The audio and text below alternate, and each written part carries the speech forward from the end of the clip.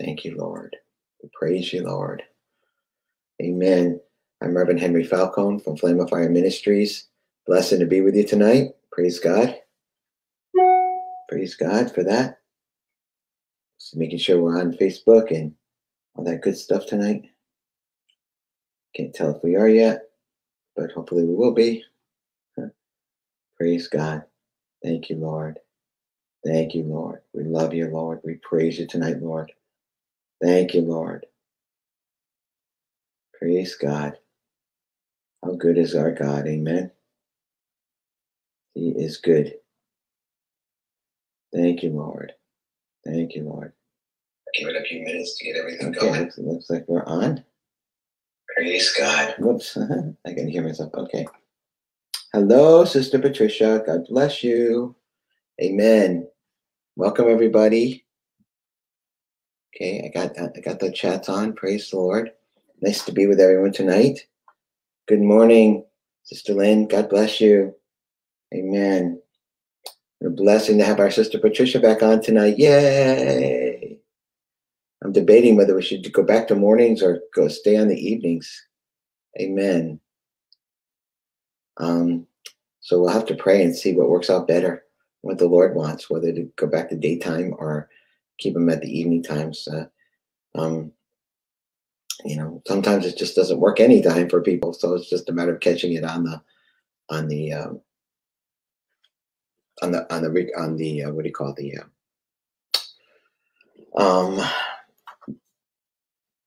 recordings. That's the word I want. I'm trying to get the mic out of the way tonight a little bit. Let's see if I can get this. All right, let's see. That's a little better, so I can see. That will work better.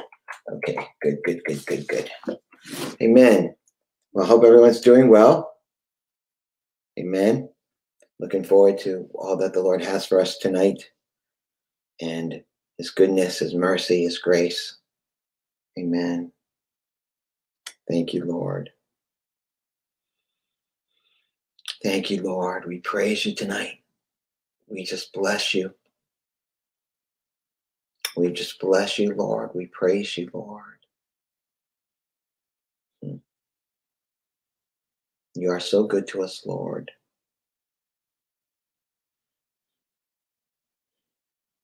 You're the God who gave Abraham against hope, believed in hope, that he would become the father of many nations, even as you said, Lord. He didn't consider the deadness of his Sarah's womb and, Lord, the deadness of his body. But he was fully persuaded, Lord, that what you said you were able to do, you would do. That's how we approach you today, Lord. We are persuaded that what you said we will become, we will do, Lord, and Lord, in this kingdom time, we believe you. That which you said you would do in us and through us, you will do in our families and our churches, ministries, our cities, and our nations, Lord. And we give you glory tonight, Lord. We give you praise tonight, Lord. We thank you tonight, Lord. Thank you, Lord. Thank you, Jesus. Hello, Lord.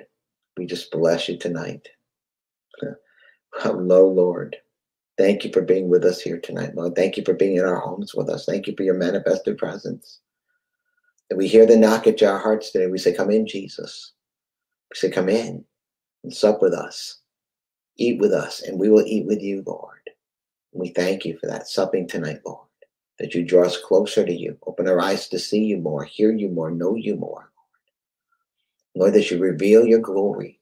Show us your glory if we have found favor in your sight, Lord, so that we can be one with you in a greater dimension, Lord.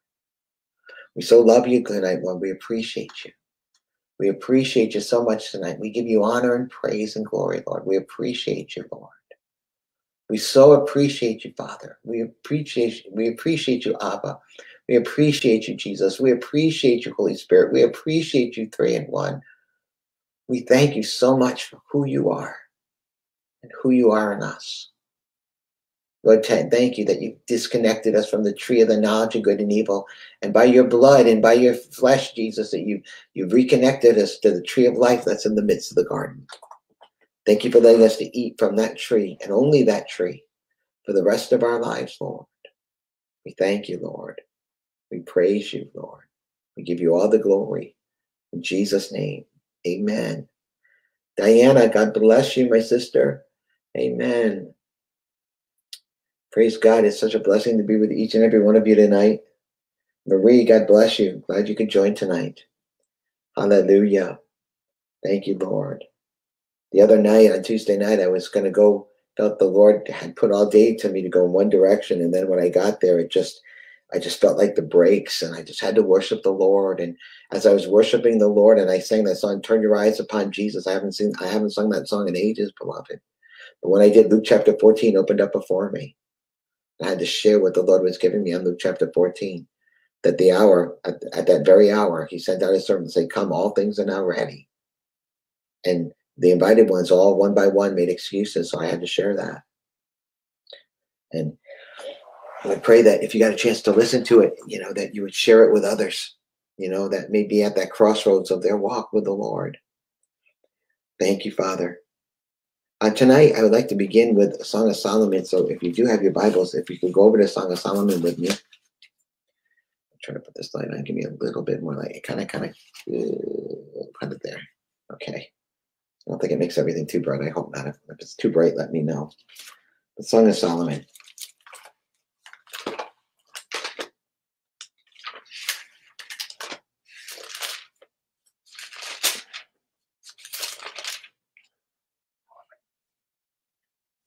A book that begins with a verse like this. Let him kiss me with the kisses of his lips. Then realizing Solomon had arrived and had heard her speech, she turns to him and says, for your love is better than wine. And she continues, the odor of your ointment is fragrance.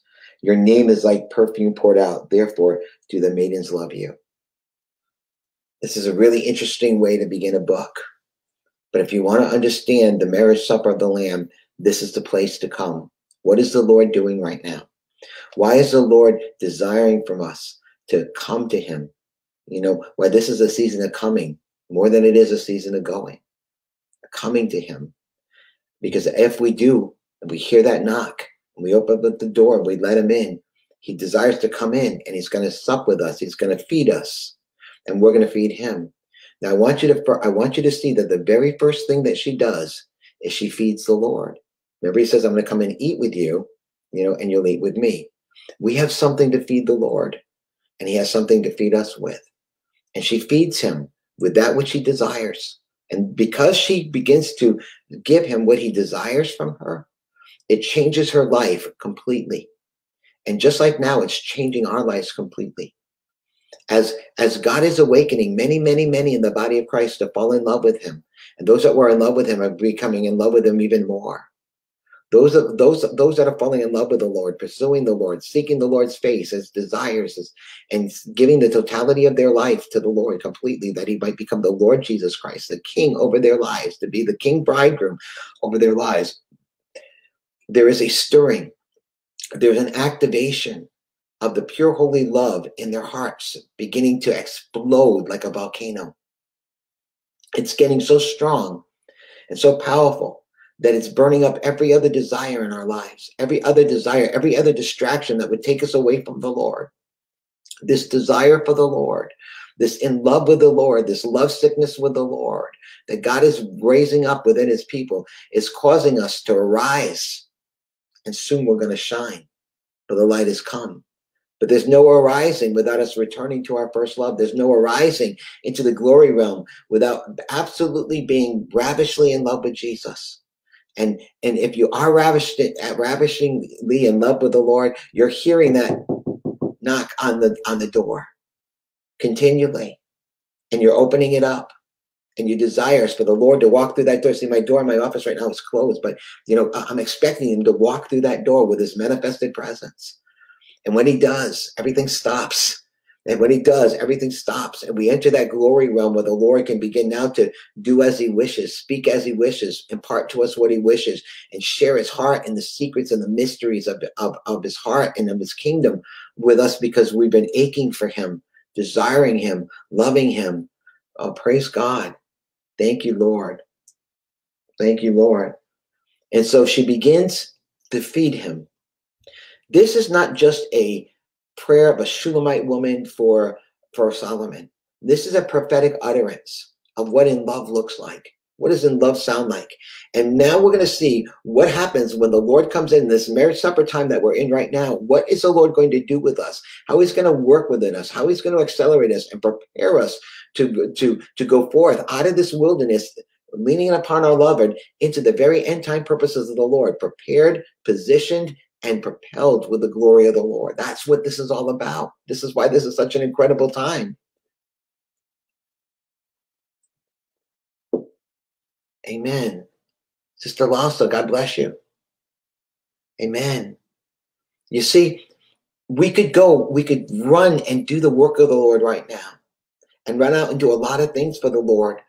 But in the midst of all that religious activity and all that the church is doing, the Lord is standing there, hiding behind the lattice. You'll see in Song of Solomon. He's waiting to see who will notice him. He's looking for those who want him.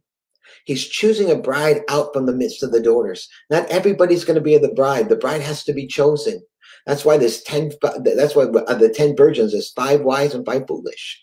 The 5 foolish enter into the marriage supper. The 5 wise enter the marriage supper. The 5 foolish don't.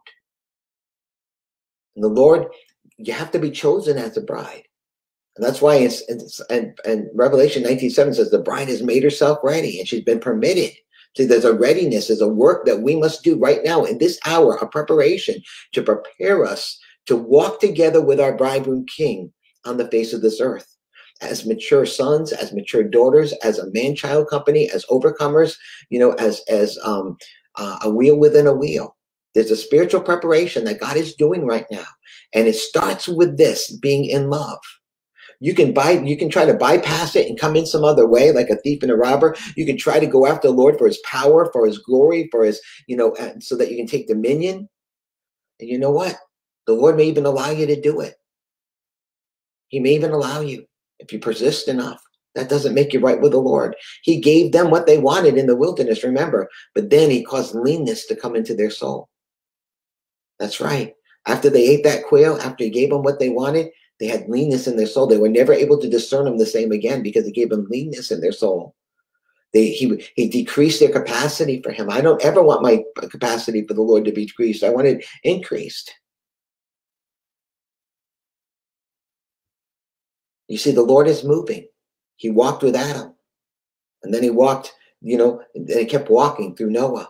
And he walked with Abraham, and he walked with Isaac and Jacob, and then he walked with Moses, and then he walked with the prophets, and then he walked with David, and then he walked all through the ages until he came to physically walk on the earth and the Word made flesh.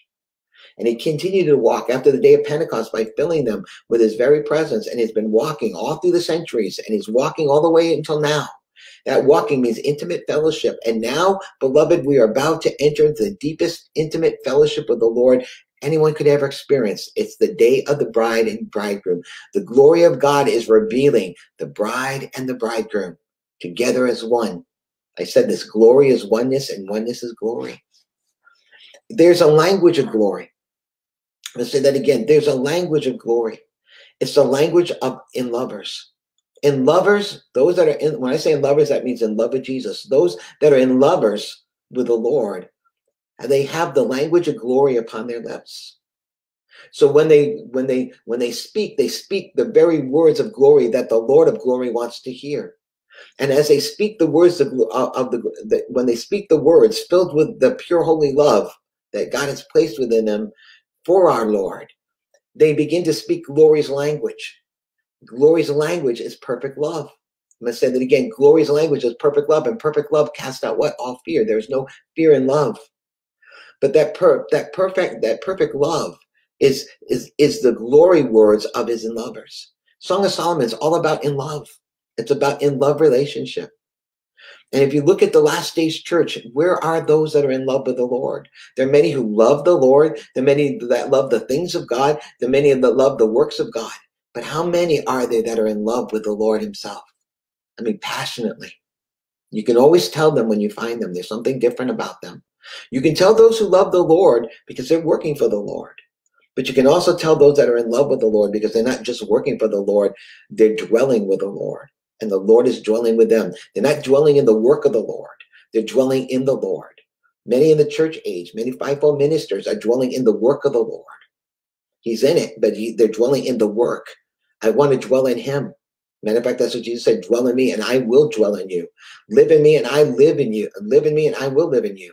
Dwell in my love and my love will dwell in you. See, that's what in love's all about. There's a language of in love, and I'm going to first talk about the language of being in love, and then I'm going to talk about the prayer of in love. So we're going to talk about tonight, and then the place of in love.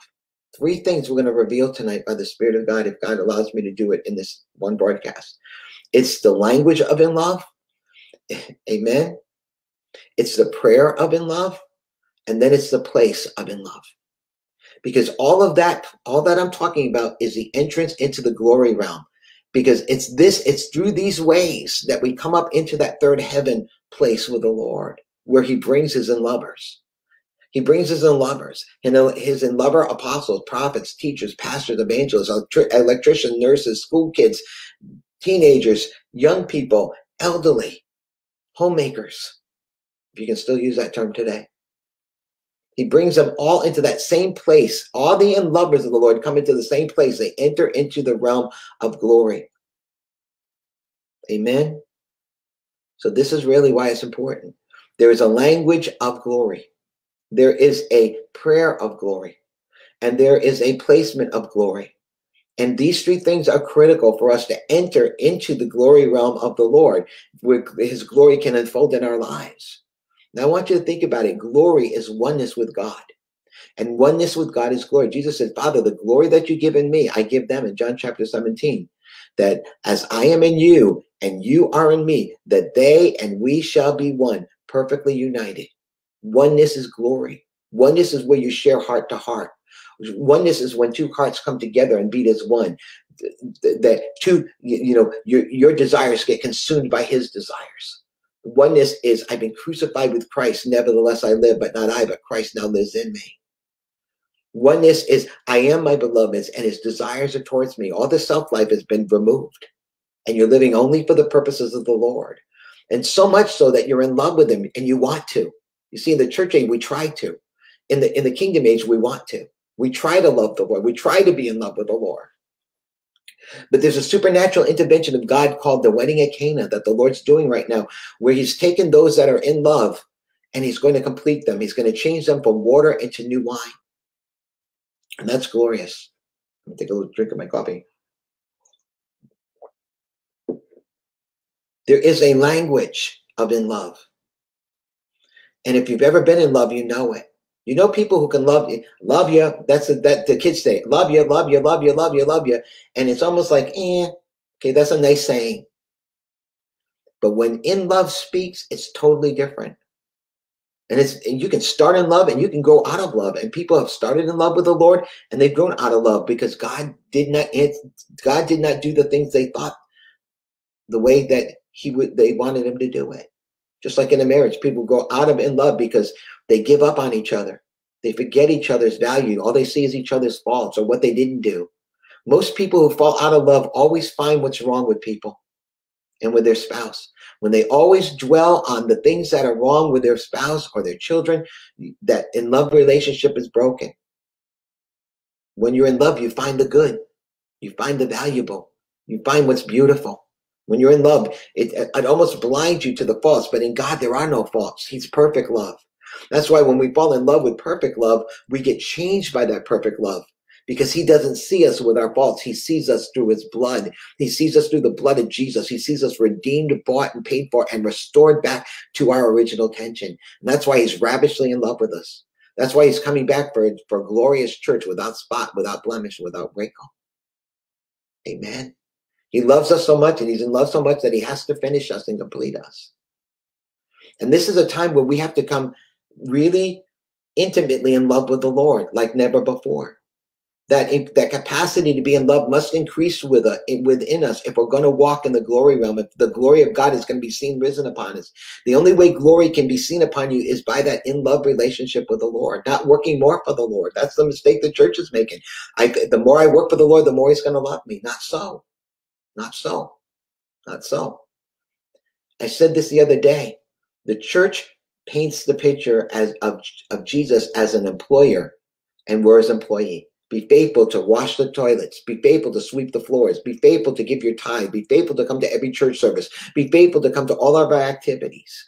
And if you do, and you're faithful to doing all those things, then you'll get position, power, authority, dominion. Do you see what that relationship? That is a employer and employee relationship. The Song of Solomon does not enfold Jesus, our King, our bridegroom, the King of glory, the Lion of the tribe of Judah, as an employer. He's revealed as our husband king. I forgot what the term is. I'll remember it later. Okay. Our kinsman redeemer, right? He reveals himself as the King of glory. And love has a language. And the church has lost that in love language over these past centuries because we've deserted him. We've abandoned him, that love that we should have for him. So there is a movement of the Lord calling those that have been cold and lukewarm to get back on fire in love with the Lord. And those that have been in love with the Lord, those of you that have been in your prayer closet, those of you that came out of the church system and the religious system and the Babylonian church system, that in love now is about to go into the deepest and highest realm of glory you've ever known. So get ready. That in love desire for you is going to be so filled and so complete that his glory is going to be seen, risen upon you. You ready for that, beloved? Isn't that awesome? Thank you, Lord. When you're in love, okay, you don't see everybody's flaws. You see them the way Jesus sees them.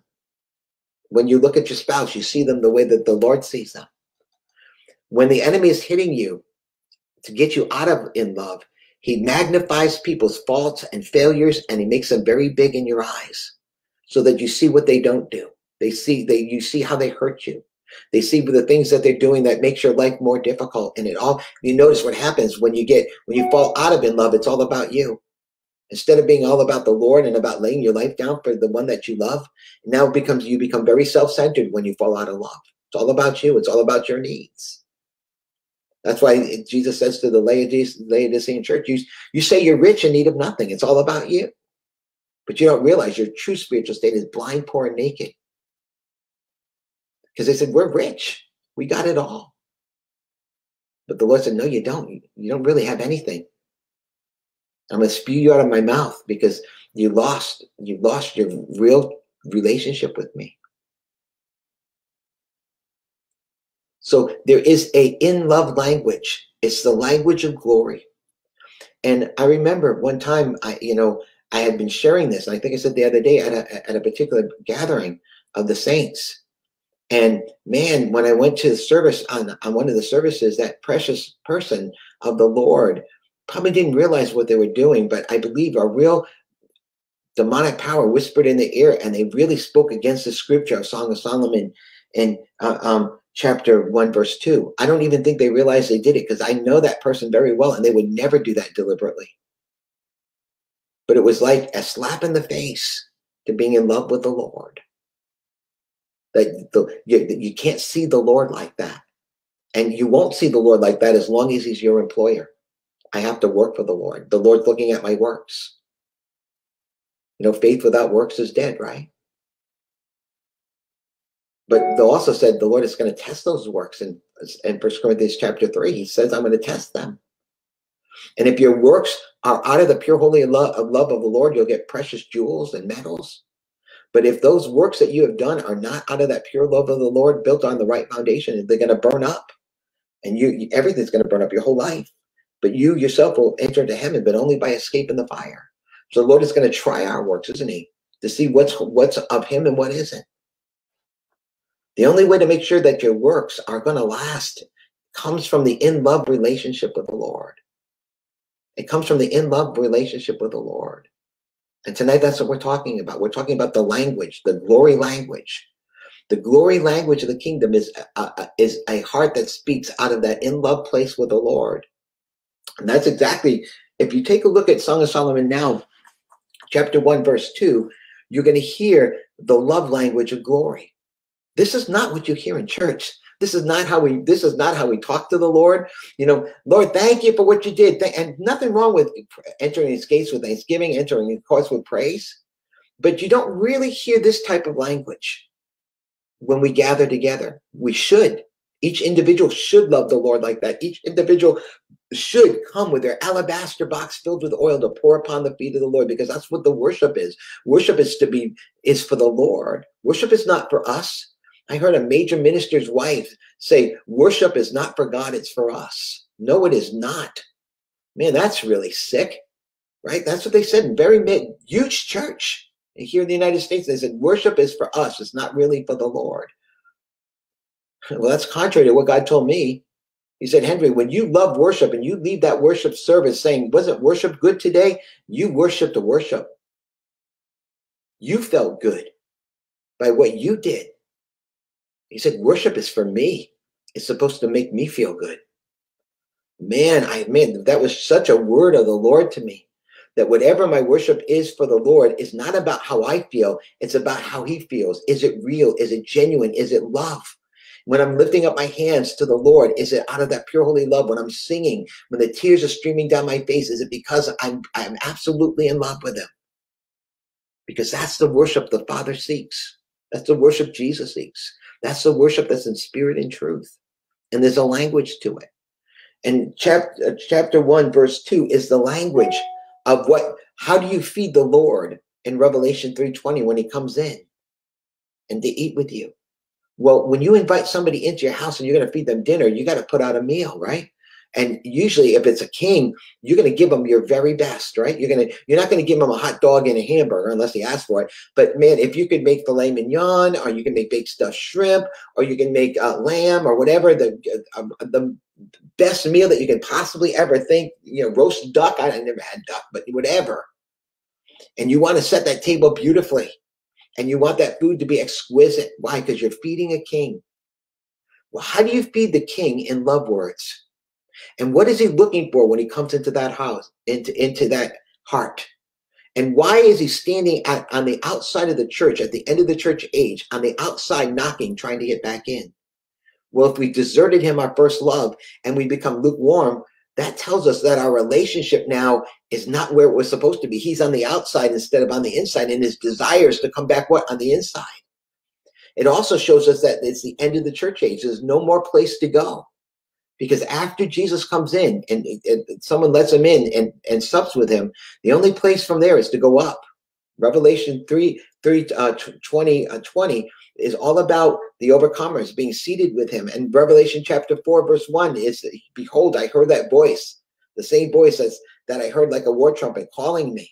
And when I heard that voice, I looked up, and behold, a door was standing where? Open in heaven. And I heard a voice cry out to me, "What? Come up here."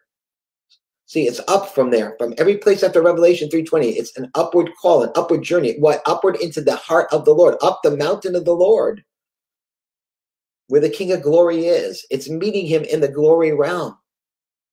And there are certain words I'm going to share with you, and some of you have heard this story before, but how powerful they are, how when he hears this from a sincere heart, when a sincere heart says these words to the Lord, how it releases his glory, and it attracts his glory to you. It attracts his glory to come to you. It actually woos him to you. And she says, let him kiss me with the kisses of his lips. Her desire is she wants to kiss him. That's intimacy. I want to know his kisses. I want to know him as a lover, right? And then it says, then realizing Solomon arrived and has heard her speech, she turns to him and she says, for your love is better than wine. She looks at him and says, your love is better than wine. Wine, what does wine do? When you drink enough wine, you can be who you are. All the inhibitions come down, right? You ever see somebody a little tipsy? They'll just say anything. Whatever they really are comes out when they're tipsy. And that's what she says. When I'm with you, I can be everything that I am. I don't have to hide anything. I can be exactly what I'm supposed to be with you. I don't have to be afraid of you. I don't have to run away from you. I can be who I am because your love is better than wine. That's why I want to taste the kisses of your lips. And then she goes on to say in verse 3, and the odor of your ointments is fragrant. What ointments? Is cologne. Your cologne, your smell of your aroma that comes forth from you, God, is so beautiful that it attracts me to you. I shared this before. I only wear one cologne, and it's Fierce by Abercrombie. I used to have several, but I went down to one recently, many years ago, and I just felt like I wasn't supposed to have anyone, because that is the aroma or the fragrance, okay, that I felt I was supposed to wear. Just one fragrance, a consistent fragrance, so that when people know, yep, that Pastor Henry, that's I smell that, and people compliment me all the time. I just love that cologne that you're wearing, you know, because it's attractive. Jesus is so attractive that there's an aroma that you can smell. You can smell his aroma. You can smell his fragrance. And she knows he's there. She knows he's near because she can smell him. She wants to taste the kisses of his lips. His fragrance, his cologne is drawing her to himself. Do you see what I'm saying? These are the words that she's bringing to a king that she's having supper with. She's about to have a marriage supper meal right here. And I want to show you that how worship brings us into intercession, that there are glory words, in love words. They're glory words. They're in love words and glory words that release intercession, that release you into the place of intimacy with the Lord, a special place. Amen. Is this making sense to everybody tonight? Amen.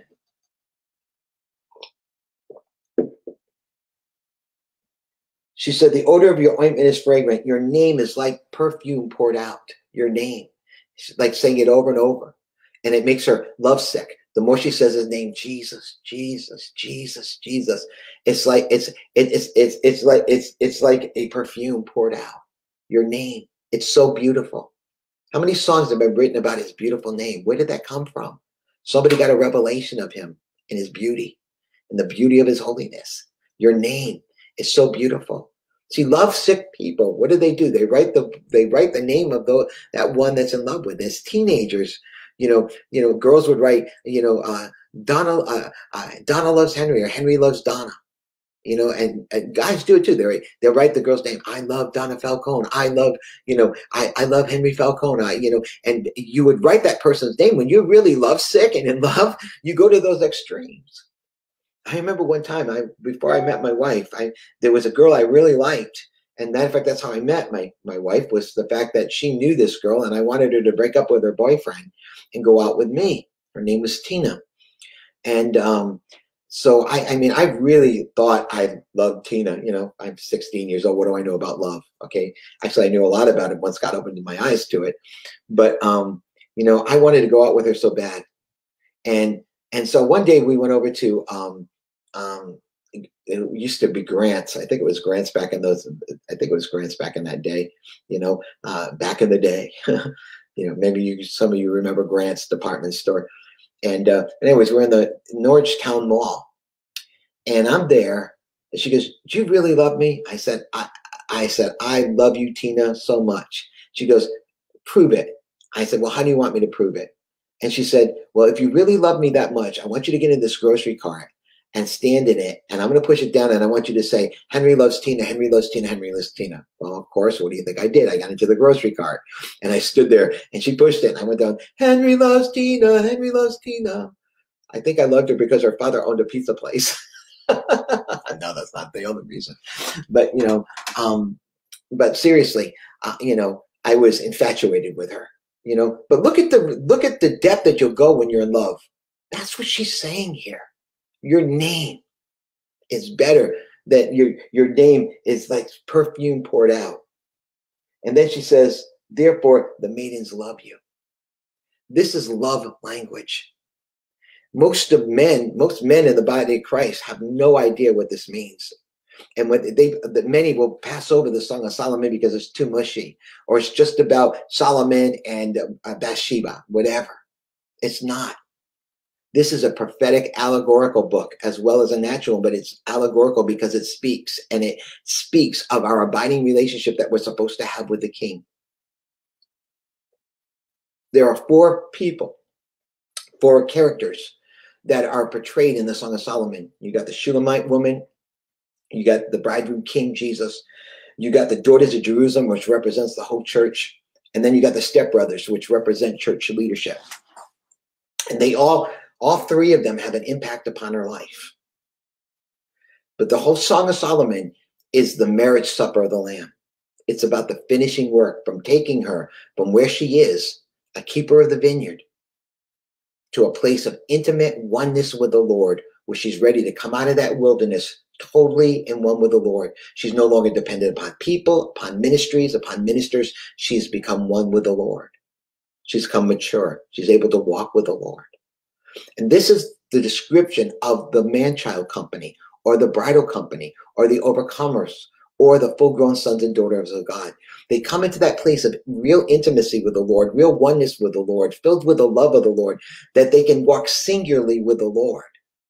Singularly with the Lord. What does that mean? They no longer need men to teach them of the Lord or to walk with them. They walking with the Lord himself. But here's the beautiful part. In maturity, because they can walk alone with the Lord, and you now walk along with the Lord, and Lynn walks along with the Lord, and Lisa walks along with the Lord, or Patricia, guess what happens? Now all 5 of us, 6 of us, 7 of us are able to walk along with the Lord, but now we walk out collectively with the Lord. As you're one with the Lord, as I'm one with the Lord, we become one with the Lord as one body. And now each part supplies what the other needs. Because of that in-love relationship with the Lord, now we can function. We can function together. All knowing the Lord, hearing the Lord, submitting to the Lord in each one of us perfectly, hearing the Lord in each one of us, submitting to that in the love of the Lord, where there's no competition, there's no strife, there's no division, there's nothing. There's just unity and pure holy love. Why?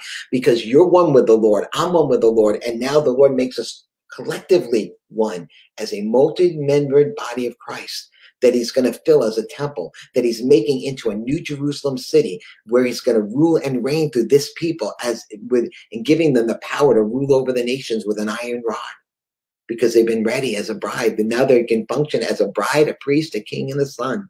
All 4 characteristics are developed in them. Isn't that beautiful? But I'm going to say this, and this is where I weep a lot, because there is a movement where many leaders, fivefold ministers, are getting the revelation of God's government and kingdom. And they're trying to establish new governmental order without the bridal relationship, without the bridal and priestly ministry. That it's the first work of the Lord. And they're going to try to do it apart from that. And if you don't do it out of the bridal heart or the priestly part, you can only do it in your own power and in your own strength. And the Lord will let you. It won't last, but the Lord will let you. That's the scary part. But when you're done, and just about when you think it's all there, it's going to fall apart. Why? Depart from me. I never knew you. I was never intimate with you. It's going to burn up if it doesn't change and come forth from the tabernacle of David. Today I changed my Facebook page picture. The Lord had me put on. I change it often, like in different prophetic seasons, and this is a new prophetic season. So I put David's tabernacle up as the picture, the major picture on our flame of fire there, because I felt that was what the Lord. That's where we are. That's where we are. We're being invited to come into the David's tabernacle to worship the Lord in true intimacy. And so I want you to hear the language of in love. Let me taste the kisses of your lips. Are you burning for Jesus like that? Would you ever say that to Jesus? I have, because he's birthed it in me. I've quoted these very scriptures, but not as quotes. They have on my life. It's what God has worked in me. I want to know him like that. I want to know intimacy. I had to get past the guy thing, you know what I'm saying? Because God's a spirit. Because it's hard for a guy to say to the Lord Jesus, who has, who obviously is spirit, but he came as a man, to say that to him, because it's not, we say it to women, but we are men and women, his bride. And just as I can be a bride, a woman can be a son, which is amazing. Because why? There's no male or female in God, because we're spirit beings. We're spirit beings, and we contain them. Now I have the male, and my wife's a female, just the way God intended it to be. But the beautiful thing is the spirit that God made me and the spirit that made Donna can become one. And out of our oneness in the spirit and our oneness in the natural, we can produce children physically and spiritually. That's the beautiful part of God's plan. Amen. The reason why there's no Greek or no Jew or no male or no female, is that she has the same spirit of God in her that I do. I'm a male and she's a female, right? And that's how God made it. Only two sexes, male and female. I'm sorry that the people are deceived today, but I can't help it. I haven't seen a third kind. Because if I really look hard and I look at science, I don't care what they say they are or what they change themselves into. They are what they were when they were created. They can call themselves something else. They can change themselves to something else, but that doesn't change who they are. That's the deception about the whole dumb thing. But what are you going to do, right? Pray. Dear Lord. So that's your prayer. That's the in love language. It's different than church age love language, where we occasionally say, I love you, Lord. I lift my voice. That's worship. I will enter his gates with thanksgiving in my heart. I will enter his courts with, this is the day. This is the day. But we're past that. Not us older folks, but your younger ones are all in elevation worship, Hillsong worship, and, all those things. And there's nothing wrong with those things. And if you notice today, loudness is what many in the church are experiencing as the anointing. The louder we get, the more noise we make, the drums and the guitar and stuff like that. The only thing is that's not quite the right music for the chambers, the being his chambers. I don't think that's the music that you bring into that place of intimacy with the Lord. I don't think it would be the place you would bring it into intimacy with your husband or your wife. I don't think that would be the music you would want to listen to when you're sharing heart to heart, flesh to flesh, spirit to spirit. There's a love music. There's an in-love music. And there are in-love words. And there are in-love words that God loves to hear. Now, let me share with you. We've got a little bit more. A little, yeah. I can't do the loudness, Patricia. I hear you. I can't do it. I can't. I'm not saying that makes me better. I just can't. Others can really find the Lord in that. Let them. Praise God. That's okay. I'm not where they are. They're not where I am. And nor would I put where I am on them. Or should they put that on me? Many people can find the Lord in today's music. There are some really beautiful songs that may go off a little bit loud. That's fine. I'm not judging people's music or what they worship or how they meet the Lord. What God uses for you is for you. What God uses for me is for me. I just can't do that anymore. Now, there may be times where that can happen. There may be times where I've played loud, especially when God takes you into victory or into warfare or into different ways that he wants to express himself. There's a place for all of that. There's a place where the drums will play like thunder and lightning. There's a place for that. But it's not something that we're making. It's something that God is making through us. We prophesy on our instruments. We prophesy in song. We sing unto the Lord a new song. So when that new music comes forth from the Lord's heart, it's by him. And that's what he wants to hear. Praise God. I think I got bit by something. If I see me scratch back, I think I got bit by something. Thank you, Lord. Now, just to give you a quick demonstration, and some of you have heard this story before, but I was in San Marcos, California, and I'm just going to say the beginning part of this. Aaron and I were going to do worship. My son and I were going to do worship. He plays the drums, and I play, the keyboard. And just as I'm about to get up there, the Lord said, Henry, let the youth worship me. So I went to the pastor. I said, Pastor, I really felt the Lord said, let the youth worship them. I know they don't have any instruments, but maybe they just need to tell the Lord how much they love him. And he goes, okay. In fact, he had sat down with me and my wife and a couple of sisters and said, brother, these meetings are great. You have complete freedom. And I asked him, what does freedom mean to you? Because I've been in meetings where pastors said, you have complete liberty. But my idea of liberty and yours may be quite different, especially when it comes to the things of the Spirit. But he said, okay. And so there was this young girl there. Her name was Elizabeth, just like my granddaughter. And she was 11, just like my granddaughter. So we're going to be 11. She's going to be 11. But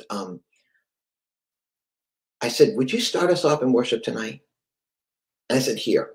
And I gave her what they call a glory chaser. It's a little, it's like a, I don't know what you call it. It looks like this, and it's round, and it has streamers off of it. They call it a glory chaser. I said, would you just start us tonight? And whatever you feel that you want to say to the Lord or worship him with, would you do that? And she said, yeah. I want you to listen. She could have done anything. She could have sang anything. She could have sang a song that she knew. She could have sang,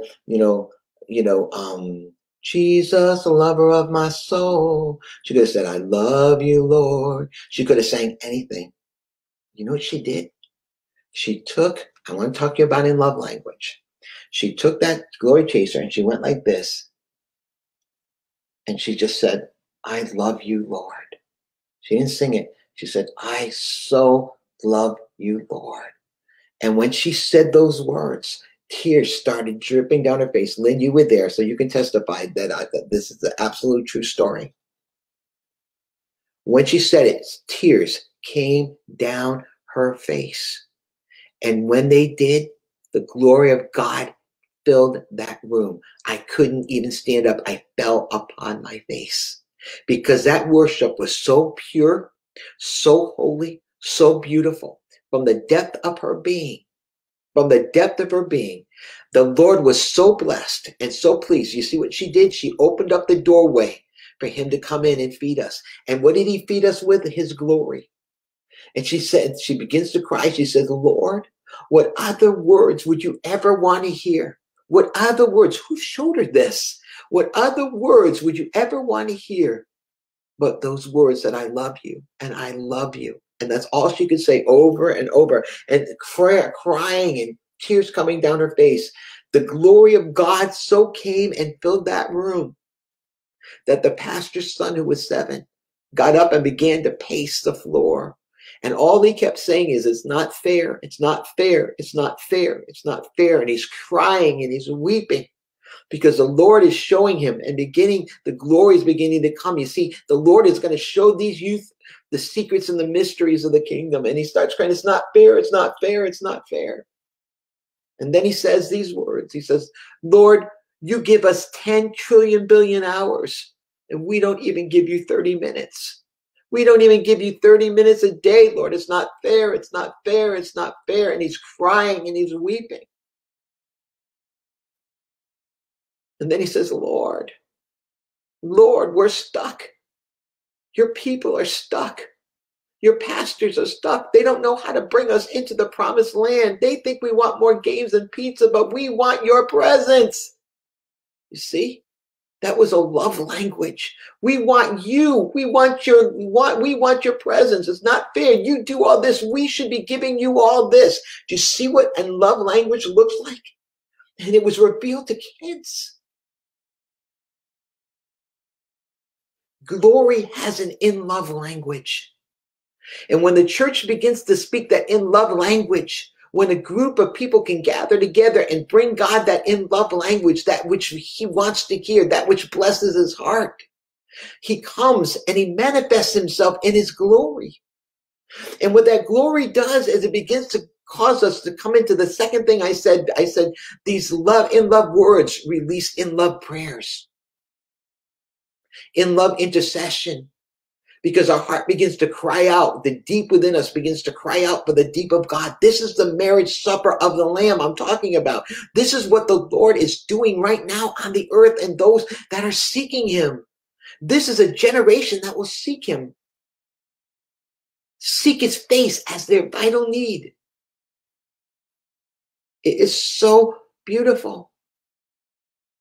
It is so beautiful. Powerful.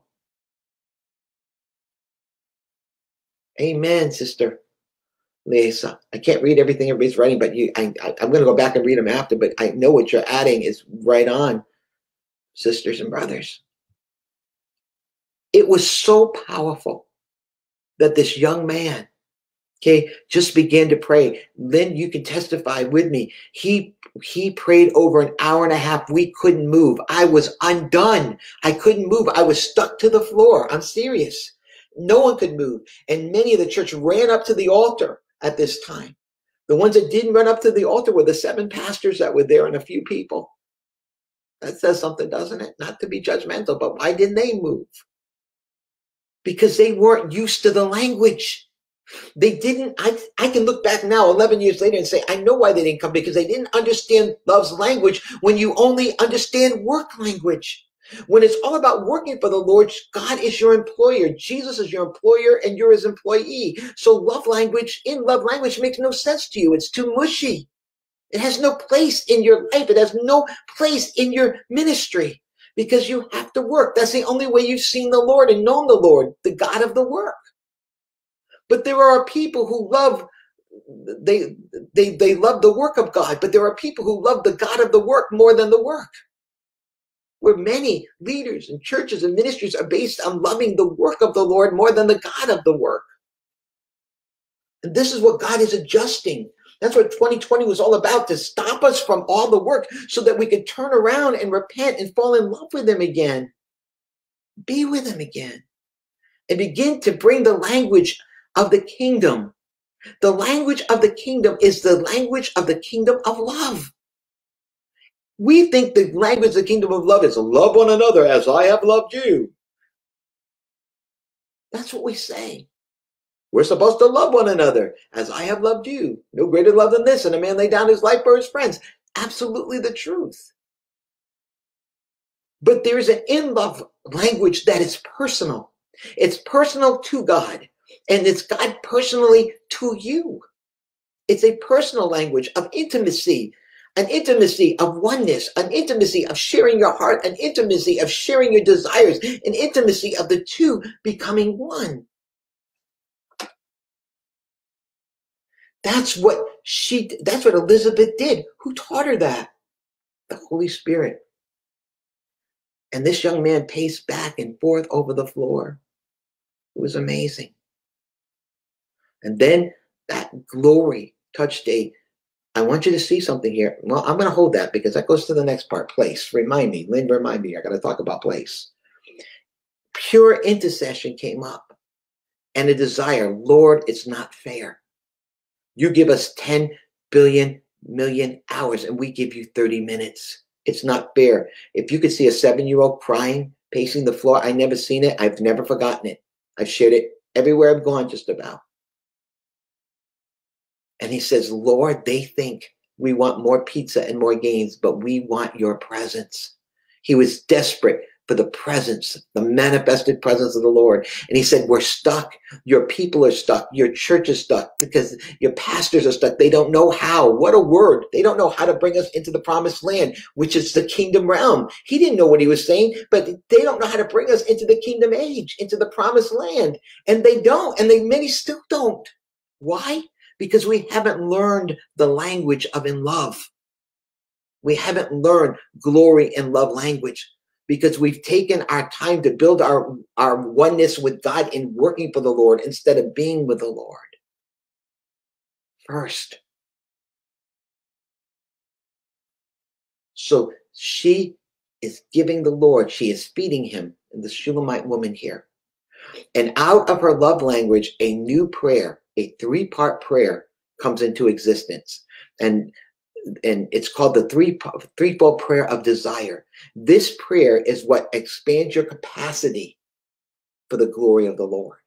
This prayer is a prayer of desperation, a prayer that takes us out of the church age into the kingdom age. It's the prayer that the Lord is looking for. And what is it? It's not our Father who art in heaven, hallowed be thy name, though that is how the Lord taught us how to pray. And boy, at this last convergence, that prayer became like thunder to us. But this is a different prayer. This is a personal prayer of desire. And it's got 3 parts. Let's read it in verse 4. Draw me.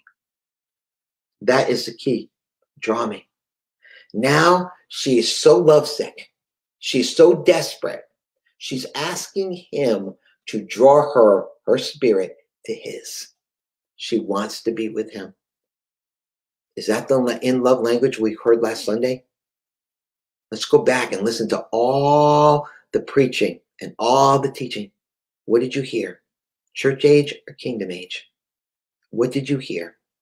Employer, employee, or bride and bridegroom, or maybe a little bit of both. Just wondering. But you see, she now has looked at him. She sees him. And Jesus, she's opened the door. She said, come in. Come in, Jesus. And she feeds him. We have something to feed the Lord. Elizabeth fed the Lord. What other words would you ever want to hear, Lord? But I love you. Andy fed the Lord. Lord, you give us 20 billion trillion hours and we give you 30 minutes. It's not fair. It's not fair. We're stuck. Your pastors are stuck. They think we want more pizza and games, but Lord, we want your presence. Can you just imagine how the glory increased when he started praying like that? She started it and the glory came, and it increased to a second level, and it's going to increase to a third level where nobody could move. Why? Because the Lord found what he was looking for. Can I say that again? The Lord found what he was looking for. The saddest thing about it is the pastors rejected it, and they rejected the kids.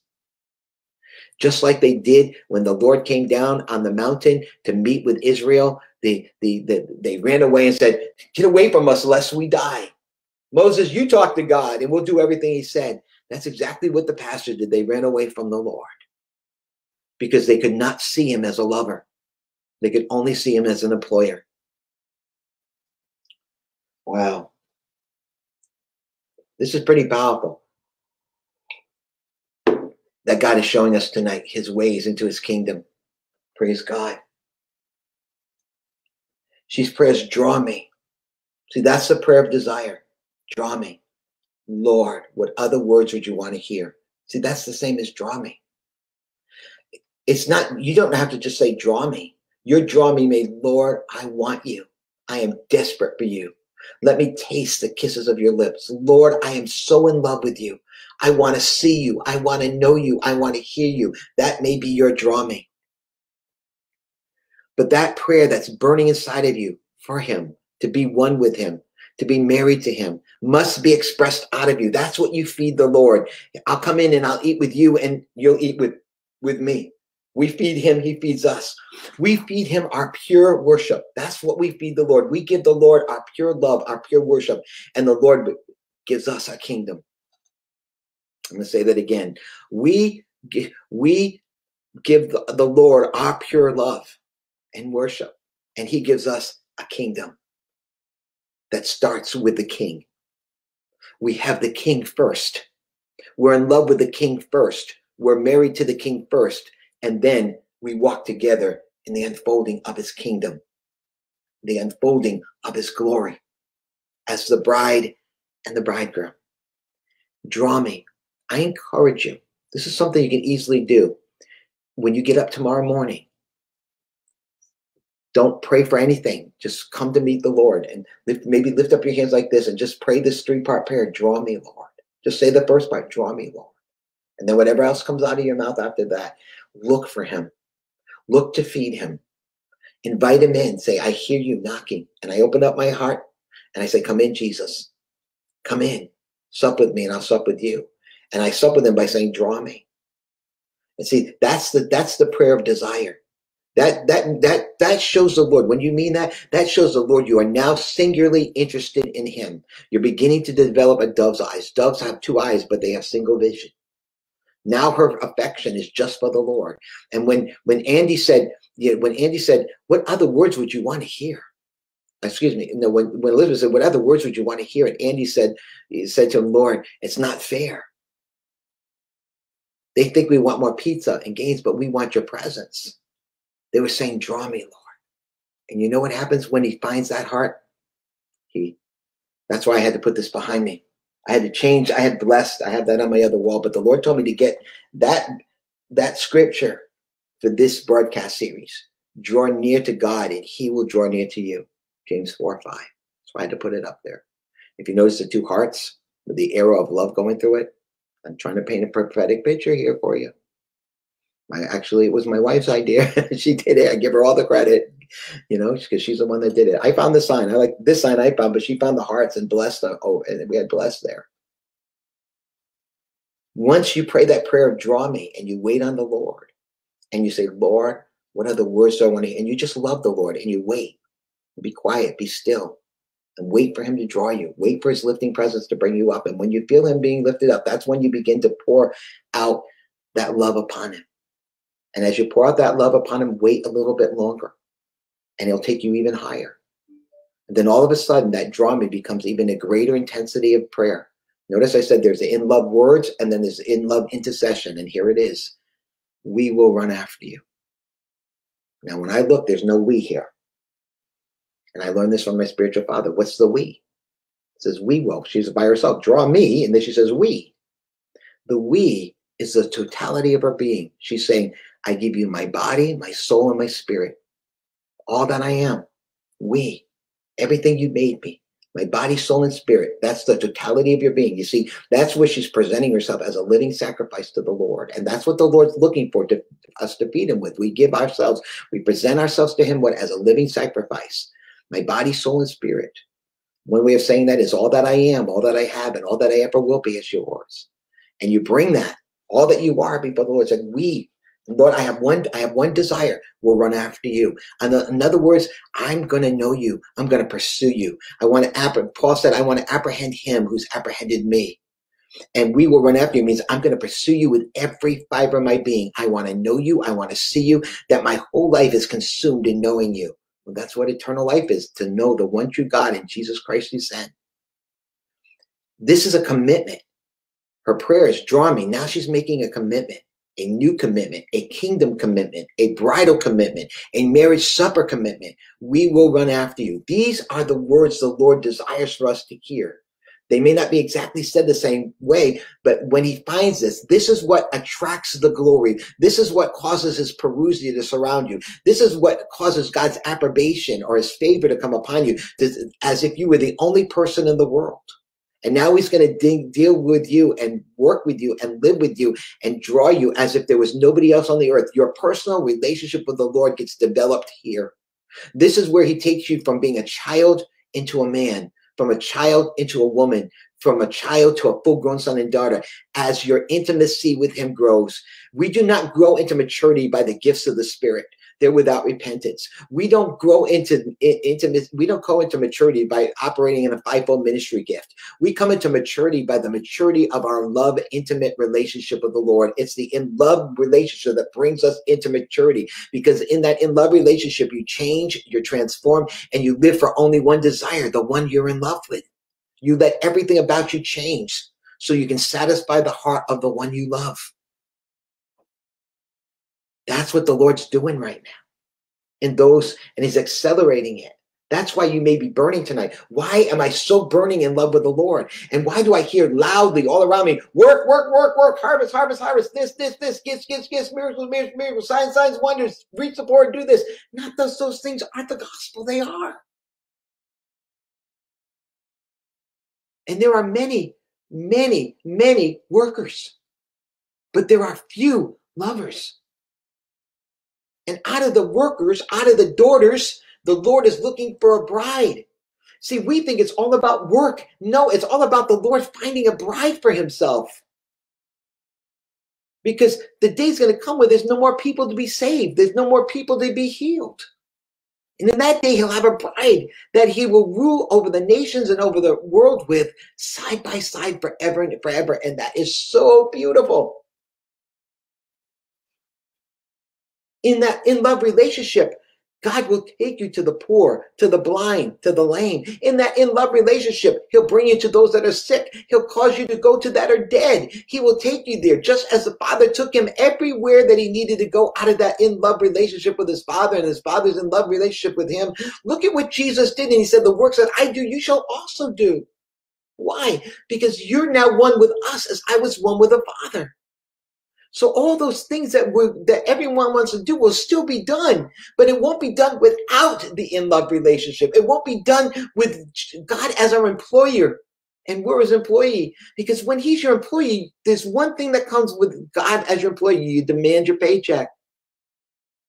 And that's where people walk away from the Lord, because you didn't do what I asked. I thought if I did all these things for you, Lord, my life would be like this. I thought my ministry would be here. You know how many people have given up on the Lord, turned their back on the Lord because they only saw him as an employer? Many left the Lord. And in the last days, many are going to fall away. And they're falling away. Why? Because you are a hard taskmaster. Because that's the only way they saw him. They only see Jesus as a taskmaster.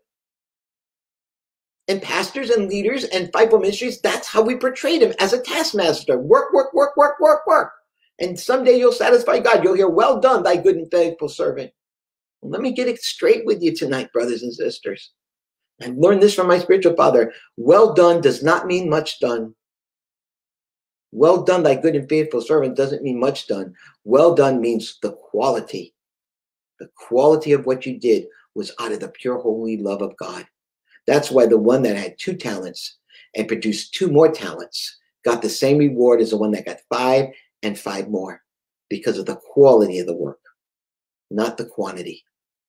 The church age is about quantity. The kingdom is about quality.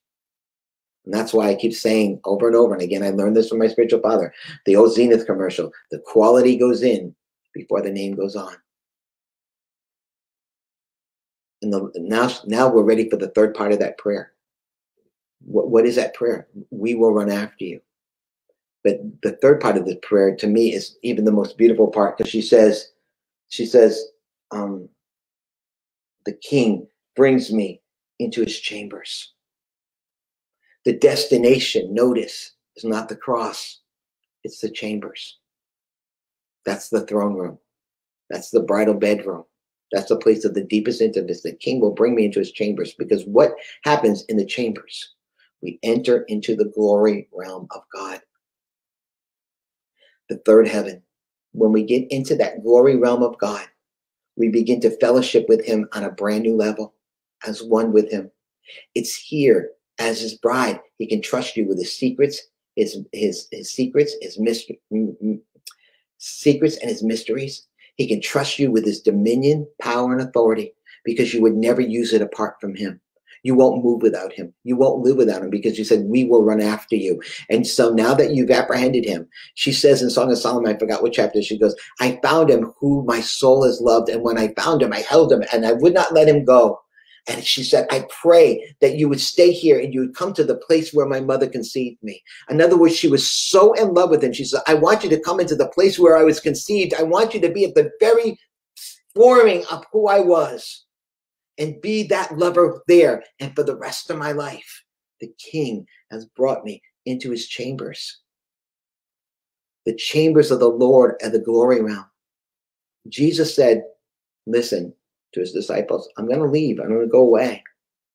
I'm going to go for a while, but I'm going to come back. But when I come back, I'm going to come and I'm going to take you and I'm going to bring you that where I am. Because in my Father's house, there are many mansions, many dwelling places. And I'm going to go and I'm going to come back and I'm going to get you and I'm going to bring you where I am. And listen to what he said, that where I am, that where I am, you shall also be. That where I am, you shall also be. Revelation 3:20, and to he that overcomes, will I grant him the right to sit down with me on my throne where I am, even as I sat down, even as I have overcome and sat down at my Father's throne. I'm right next to my Father, and you'll be right next with me. This is the chambers, the place of authority, power, dominion. In that place, this glory realm, in these chambers of the Lord is going to form a kingdom of kings and priests that are going to be able to rule and reign with him. He's going to form a bride that's going to come down as a new Jerusalem city and establish the government of God upon the earth. He's going to form a wheel within a wheel that's going to transform the kingdoms of this God into the kingdoms of our Lord and Christ. And he's going to have an end time army of Joel that is going to transform the kingdoms and release the cleansing judgments upon the earth. All of that comes as a result of this prayer of desire. So that's in love intercession. It's an intercession of personal desire to be personally one with the Lord and to be brought into the place where you can now be one with his purposes, his plans. I am my beloved's, and his desires are towards me. Now, the last part of this that I said, there's an in love words, in love prayer, and I want to show you the in love place. Now, I'm going to read on, and I'm going to backtrack next week with these scriptures, but I want to read on with you. We will be glad and rejoice in you. We will recall your love, more fragrant than wine. The upright are not offended at your choice, but sincerely love you. And then she describes herself. I am so black, sunburned, but you are lovely and pleasant. The ladies assured her, oh, you daughters of Jerusalem, I am dark as the tents of Kedar, like the beautiful curtains of Solomon. Please don't look at me, she says to him, for I am swarthy. I have worked out in the sun, and it has left its mark upon me. My stepbrothers were angry with me, and they made me keepers of the vineyard, but my own vineyard I have not kept. I'm going to talk about that next week. What is happening in this particular part, she is seeing him, and she's like Isaiah. She's undone. Don't look at me, Lord. I see how beautiful you are. I see you like I've never seen you before. And in comparison, I am black and comely. I am sunburned, Lord. Why is she sunburned? Because my stepbrothers, the church leadership, have made me the keepers of the vineyard. They were angry with me. Why were they angry with her? Get to work. Get to work. Why aren't you going out there winning the lost? There are people that need to be healed and saved and delivered and blah, blah, blah, blah, blah. This is what you should be doing. And they beat her with that. You should be about your Father's business. And yet her heart is burning in love for him. And they're saying, that's wrong, that's wrong, that's wrong, that's wrong. This is what you should be doing. And look at what happens in the church. They made me the keepers of the vineyard. They gave me a place. They gave me a position. I clean toilets. I'm the worship leader. I'm the children's ministry. And in thinking that in that place, they can be completely satisfied by the work. But anyone that loves the Lord comes to a place, even as a pastor, as a Bible minister, I don't want to do this anymore. Doing church every Sunday, doing all this evangelism, as wonderful as God is touching life, I'm still empty. There's still something lacking. There's still something burning inside of me that wants the Lord. And when that's awakened within you, when that love is awakened within you, you are now positioned to enter into the kingdom. You're now positioned to enter into kingdom reality, where you can be set apart for the Lord, for his finishing work. Those things, all those things of the ministries and the works are going to be done, and he will use you with him to do it. But it won't be first in your life. It'll be the fruit of your life. It won't be the work of your life. It will be the expression of your life, as it was with Jesus. The higher is always greater than the lesser. Thank you, Lord. I hope this is opening our eyes to see the kingdom tonight. And you can see, sadly, that many probably aren't going to watch this broadcast. First of all, it's too long. And second of all, it's not what they want to hear. But there are people who do want to hear. And there are people who will stay long enough to receive it. And then this is where I want to finish tonight. I said there's in love words. There's in love intercession. This third part here, I would call in love repentance, which we'll talk about next week, because I'll go back to it in a minute. Because she goes on to say, do not look at me. I'm swarthy. I've worked out in the sun, and it's left its mark upon me. My stepbrothers were angry with me, and they made me the keepers of the vineyards. But my own vineyard I have not kept. That is such a powerful word. What is she talking about, my own vineyard? My life with you. My in love with you I haven't kept. I've worked for you as an employer and employee, but my vineyard, my in love with you, my oneness with you, I haven't kept it. And it's burning in me to be one with you. It's burning in me to know you, to see you. All I want to do is be with you. I want to be in love with you. I want to be by your side. Wherever you go, I want to go. Whatever you do, I want to do. I don't want to go apart from you. I don't want to work for you. I don't want to do it in the way I've done it all my life in the church. I want to be one with you. So don't look at me. I'm sunburned, working so hard for you, Lord, that I never knew the Lord I was working for. But inside, I'm burning for you. How many of you know what I'm talking about? I believe you do. Then she looks at him, and she says these words. And I'm going to show you here the difference between the kingdom age ministers and the church age ministers. The church age ministers are the stepbrothers. And what do? They're not deliberately beating them. They don't even know they're beating them, but they beat me. Why? because what was of value to her was being crushed. What was the value of knowing him and being with him first above all things was being crushed by working for the Lord. Work was replacing their relationship. The second commandment of loving your neighbor as yourself was taking precedent over the first commandment, which was love the Lord thy God with all thy heart, soul, mind, and strength. And that's the sin in the church that has caused all of what we see happening in the church today. We put the second commandment above the first, and she realizes it. And when she looks to find him, she does notice he's not in that place. In this book, in the marriage supper, he's not there. Matter of fact, the call is, behold, the bridegroom cometh, go out to meet him, which means he's surely not in the camp where we thought he would be. Okay. You know, the holy place may be there with his presence. The outer courts may be there with the altar, with the labor and all the things there, but the ark is not there. The ark has moved. The ark has found a new home outside the camp in a new tent where she had to come to find him, just like today. And I'll wrap it up here. And she says this, addressing her shepherd, tell me, O you whom you love, where do you pasture your flocks? Will you make it to lie down at noon? For why should I be like, as I think of you, be a veiled one or straying beside the flocks of your companions?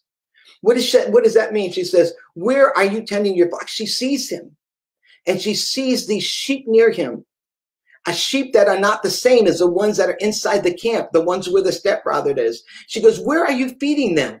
Where are you feeding these sheep? Where are they going? Where are they dwelling? What are they finding that I don't have? Why should I be like someone veiled, like where I can't see you? They can see you. Why can't I? And this is the difference between the church age leadership and the kingdom age leadership. The church age leadership is going to bring you back to being a stepbrother, back to their vineyards, back to their ministries, back to their calling, back to what they're building. But the kingdom ministers will do no such thing. And matter of fact, they are so trusted by the Lord to take this bride, this awakening love. He actually sends them to him. And listen what he says. He says, if you don't know where your lover is, oh, you find this among women, follow the tracks of the flock and amuse yourself and pasturing by the kids beside the shepherd's tents. Notice he has shepherds outside the camp. Who are they? They are forerunners.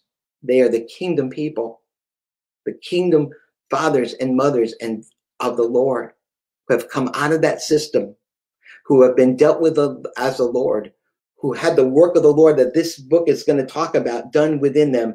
And they now no longer see the Lord as their employee, but he is the lover of their soul. And their purpose and their mission and their work to the body of Christ, to this bride, is never to bring them to themselves or to their ministries. They are pointers. They are ones who have been with the Lord. They have a spiritual substance so different than what you see in the church age and church age ministries that it draws you to them like a magnet. You could listen to them for hours and hours and hours because they have a spiritual substance from God. They have the kingdom within them. They have that in love words, that in love prayer, that in love, and they speak differently. They talk differently, and everything that they impart from the Lord is his substance. And it brings God glory, and they see the Lord. They don't see the minister. They don't see their ministry. Matter of fact, when they're done, they have been like John the Baptist, who has decreased and Jesus increased. And their ministry works has caused those that have come to them to love him more, to run after him. And they point, this is the way of the Lord. This is the way. And what they do is they help them on that path to find the Lord themselves. And their mission is never to make them dependent upon them, upon their service, upon their ministry, about them feeding them. They teach them how to feed from the Lord themselves. They bring them from childhood into maturity. They learn how to take their hands, lift it up into the Lord's hands. And when they get a hold of the Lord's hand themselves, they let go and they get out of the way. This is a ministry outside the church. It's the ministry of the kingdom. It's a ministry of kingdom ministers, and the fivefold ministries will function completely different outside the camp. I've been saying it over and over. Now I'm telling you why. Because it has a different destination. It has a different foundation. It has the third day kingdom age foundation in it, the completion. It has the Alpha and the Omega. In the church age, we only have the Alpha. But in the kingdom age, we have the Alpha and the Omega. And he instructs them to go find them I was blessed when all of this happened in my life, when the Lord ended the ministry as I knew it to be, took our church from 200 down to 2, and broke me and crushed me because of that desire, because I had that in me. And thank God he didn't let me stay as my employer. He completely delivered me from it. And I found a shepherd outside the camp called Wade Taylor. And I had never, what I had burning in my heart, what God was teaching me alone, this man knew. And when I met him, this is a real apostle of the Lord, a real father in the Lord, or a mature one of the kingdom age. I'll put it that way. Not better. I'm just saying he was. And the thing that the Lord had told me when my other spiritual father took my credentials away from me because I wouldn't keep the services less than 2 minutes and that I was singing prophetically. He said, I can't do that. If you keep doing that, I'm going to remove your credentials. So I left. I gave the credentials back. And then the Lord said, I'm going to bring a spiritual father in your life. And this is how you're going to know him. He's going to love you like I do. And when I met Brother Taylor for the first time, he invited me to prayer. Got up at 6 o'clock in the morning. And when this man just sat there like this, waited on the Lord, and God's manifested presence came, he said very few words. It was so powerful. And the people that pray, I mean, I've never been at a prayer meeting like this where the draw me, we will run after you was in reality. It was so powerful. I mean, I was weeping and God was speaking to me. And after everybody left, I had a meeting with him. And before you even started, I was caught up as he spoke. I was literally caught up into heaven while he was speaking, and he spoke directly to my spirit. And a spiritual substance was so deposited in me that changed my life forever from the Lord. And the Lord said, this is him. This is the father I told you about. This was a shepherd outside the camp. And I stayed really with him for over 25 years. I don't know how many times I met him because I lived quite a ways away from him. But when I needed to talk to him, he always brought me to Jesus. His guidance was perfect. He never brought me to him, to his ministry. He never demanded me submitting to him, never demanded me be faithful to him, never said those words, never came out of his mouth, never, never. Matter of fact, the opposite came out of his mouth. He said, Henry, I know many. He said, I never wanted to be a spiritual father in the Lord, and I resisted it. But the Lord said I had to be, that there would be many out there that would need that, and that he would show me how to do it. He said, if anybody has to demand that you submit to their authority, that's not an authority that you need to submit to. He says, Brother Henry, if I have something from God that's worth submitting to, it will be the God in me that you'll submit to, and you'll do it willingly and freely. Never force, never ask for. And you know what? He never did. And I willingly and lovingly submitted to that Christ within him. And his counsel was spot on every single time, guided me. He was one of the few people I could ever talk to about the glory realm, besides Ron McGatlin from Open Heaven. Because I really met Ron after Wade went home with the Lord. And Ron's another one of those spiritual fathers just like that. They have that substance, that quality. They are shepherds outside of the tent. They don't bring you to them. They don't ask you for anything. They don't ask you to do anything. That's the amazing thing. What they do is they bring you to the Lord.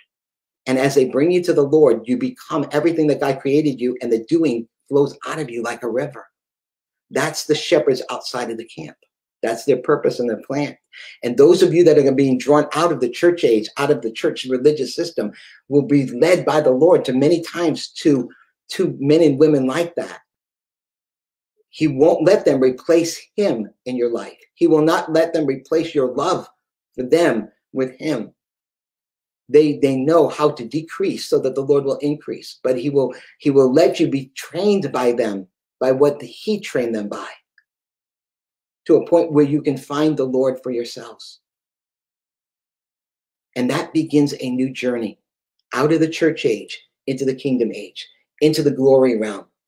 And this is where the fivefold ministry now works in conjunction with Jesus as a cornerstone and Jesus as the finishing stone. And now they're laid here, and they, instead of being over us in the church age and crushing the stones underneath it, like what happens in churches, very many people even realize, pastors don't even know what's inside of their people, because they have a mission. We got a vision. We got to make that vision. So everybody go this way, and everybody goes that way. And people are buried with what they are, their gifts, their callings. There's no place for them. There's no room at the end. But in the kingdom age, God takes that foundation and he brings it right down where it's supposed to be, underneath us, so that he can lift us all up those gifts given to help you become everything that God created you to be. And in that, we begin to mature.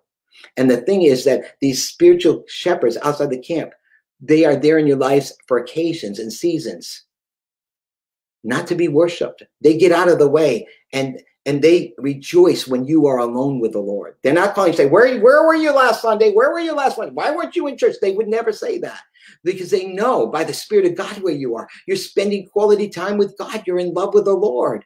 They know you're growing in your own with the Lord. You're knowing the Lord's knowing you. And they pray for you and they lift you before the Lord. And when God speaks to them, then they say something. If God doesn't, he doesn't. And if he shows them something, maybe they just pray. They're not there to control you. They're not there to tell you what to do this way or that way, because you're not a child anymore. They don't see you as a child having to learn from them, be taught by them, be spoon-fed by them. They see you as a growing adult, and they give you the freedom properly within the right boundaries and give you the guidance so that you can grow. They're there.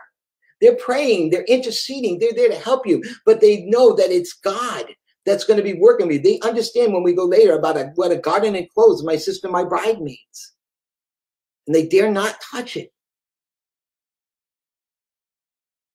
Their ministry is different. And compared to what the church age ministry looks like, it's going to look like they don't care about you, because they're not always after you, not always telling you what to do, not always correcting you and doing they're not doing that. That's what you do with children. But they see you're not a child, that you're maturing, and they give you correction when it's needed by God. And most of the time, you're the one that's seeking them out for the correction and the direction, because the relationship's different. Such is the kingdom age. Beloved, all of this together is as this in-love relationship bursts within you. The Lord is going to draw you deeper and deeper in his heart. He's going to rearrange your life, rearrange your plans. We will run after you. He's going to change the people that are speaking into your life, the people that you fellowship with. If you're hungry and desiring, because you may not be able to keep the old relationships as you've known them to be, because they're not going that way.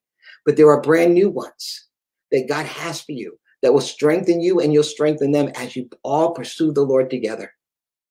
And that's why the Lord is put in my heart to do these divine convergences, because it's to those that are outside of that camp or being drawn outside of that camp. There is a desire for us to come together and meet the Lord. The Lord wants us to meet with him. So that's it for tonight. I went on a little bit longer, but that's all right. People don't have to watch it if they don't want it. They can leave whenever they need to. It's here. You can watch this in parts later, because I know it's a lot at one time, but I would have been amiss if I didn't finish the whole thought that God is downloading in me tonight. Glory has a language. It's an in-love language. It's an in-love words, in-love intercession, and in-love place outside the camp. And on next Monday night, I'll share about in-love repentance, because that's the key to overcoming. And maybe that's why the Lord had me leave it off for tonight. But there's an in-love repentance that's absolutely necessary to bring us into the fullness of that in-love glory. Amen. Thank you, Lord. Has God touched you tonight? Send a thumbs up. Is this ministering to your heart? Is the Lord changing you tonight? Are you meeting the Lord? If you are, just give him a thumbs up or something, or a heart, or just let the Lord, let's give him praise. Lord, we thank you. We praise you. We bless you tonight, Lord. We thank you for what you're doing, Lord. Thank you so much, Lord. Thank you, Lord. Yes, Lord, I'll put some hearts on there myself today, Lord. You are changing me, Lord. I give you praise. I give you glory, Lord. And Father, I just lift up my brothers and sisters who are watching this live and those that will watch it later. I ask you to take this word and make it flesh. Make it our life's experience. May that Shulamite's prayer of desire be our prayer, Lord. May the reality of what draw me, we will run after you. The King brings me into his chambers. Let that intercessory prayer, that desperation prayer for you, become a living reality within us, and come in and feed us, Lord. We desire you, Lord. We want to know the kisses of your lips. I pray such a release such a strengthening, such a quickening, such an impartation to my brothers and sisters that are watching this live and who will come to watch it. Lord, I pray such a stirring, such an activation of your presencing, your parousia, God, to quicken within each and every one, to bring us higher and deeper into the depth of your love. Lord, I thank you right now for your manifested presence. I thank you for your drawing. I thank you for your approbation, Lord, your favor upon your people. And I thank you that you're giving us a single eye, a dove's eyes towards you, Lord.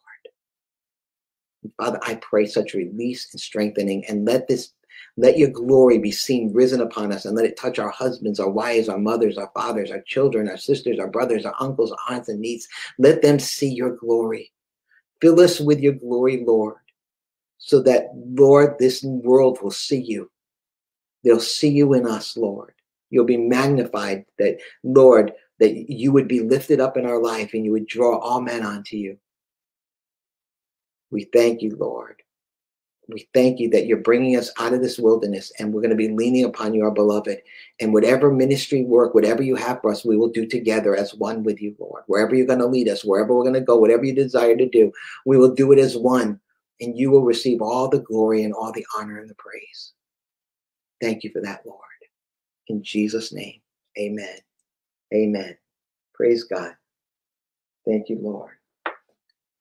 Well, if you're just joining, I just encourage you to go back and listen to it. This was a very, I think, and maybe I'm biased a little bit, I don't know, but I think this was a very strong and powerful impartation word of the Lord, from the Lord himself, taking us up higher, explaining the entrances into the ways of the kingdom and into the glory realm. There's a glory language, there's a glory intercession, there's a glory place. And on Monday, we'll talk about glory repentance. Amen. Thank you for watching tonight. You are all a blessing. I love each and every one of you. And if we can serve you in any way, please message me on Facebook, or you can email me at go@flameofire2007.org. And I want to remind you about the divine convergence. If you haven't heard about it, we're going to have a 20-something days from now, 29 days from now, I guess, or 30 days from now, we'll be gathering together, all of those outside the camp, I guess, in Loveland, Colorado, at the Embassy Suites for 3 days of divine convergence, where the agenda is just meeting the Lord. That's it. And if you go on the website, okay, you can find out the information at our website and go to the events page. But if you want to know about it, I did a special broadcast yesterday. It's called Blow the Shofar. And it's all about the call to converge. If you want to know what a convergence is, listen to that video. I'm telling you, it was so enlightening from God. And it spoke about why we could converge, what he's going to do in the convergence, and why we're coming to Colorado. So please, if you have any witness, if the Holy Spirit is quickening about this convergence, watch that video, because it explains what it is and what the Lord wants to do. I have no idea what's going to happen, but why we're coming there, the Lord explained to us last night. So please watch that video. It's right here on this Facebook page, and it's also on our YouTube channel. Go that Flame of Fire Kingdom Awakening Messengers. You can either watch it. If you watch the YouTube one, it's finished. That's the better one to watch than my Facebook one, because there's some editing that my son does on and making it all set. So praise God. Hallelujah. Lastly, as I always do, thank you for all of you that have been praying for us, and all of you that have been encouraging us, and those of you who have been blessing us financially. Sometimes we have new people, and they're so touched by the Lord, they say, how can we bless you? Well, it's on the website. We have a website. It's right there on the chat line. And we have a PayPal account. And if God, no, you don't have to, but we're blessed if you do. We're blessed if God touches you, and we're blessed if God doesn't touch you, because he has those that he wants to touch. But we appreciate every single one that's praying for us, encouraging us, and blessing us financially. And for me to get to Colorado, I'm going to need an intervention of the Lord, because as a missionary, I have to raise those funds. So I'd ask you to pray about it. I have a certain amount that I need. I kind of budgeted it out already. And so I'm asking the Lord for it. And I know God will get me there. He always does. And there are other people too that need to get there. I'm going to pray for them, that God will bring them what they need as well. So thank you for those of you praying for us. Please pray for this trip, for this convergence. Please pray for us for the means to get there. And pray for, and all the expenses that come with doing it, because it's not free. It costs money to do it, of course, but God has it, and we believe God for it. So amen. If God touches your heart to bless us as missionaries, and that's what helps us to live and pay our bills. And that's, and just like you trust the Lord to take care of yours, that's what we have to do. And we're so grateful when God touches somebody. And and please, I don't see people who give, any different than anyone else. I'm just blessed by their giving. God, I mean, we love all the saints, but there are those that connect with you in even a deeper, intimate covenant relationship of giving and receiving, like the church at Philippi did with Paul. And they got a very special blessing. My God shall supply all your needs, because they entered into that partnership of love blessings with him. And they did it of their free will. And I know God has people like that for us too. And many of you are those people. And we thank God for you. And we appreciate you. Every one of you, whether you give or you don't. Whether you pray for us or you don't, we love you. Amen. Love it's not, no strings attached. We're here to serve you, no strings attached. But to say we're not grateful for when God touches people, well, then we would not be telling the truth. We are very grateful when the Lord touches people to pray for us, encourage us, and to bless us. And we thank him for it. And we pray those blessings upon each and every one of you. If you need anything, if we can serve you in any way, email me, Facebook me, and we will be in touch with you. If you need prayer for anything, let us know so we can stand with you.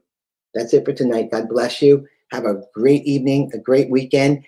And today is Thursday. I may go on spontaneously over the weekend, so just keep looking for it. Last night I did a 5-minute notice one, so many of you probably didn't even know I went on last night. But please listen to last night's video. It's called "Sound the Shofar." You'll see it. It's called "The Call to Converge." Please don't miss it. All right, love you all. God bless. Have a great evening. Bye bye.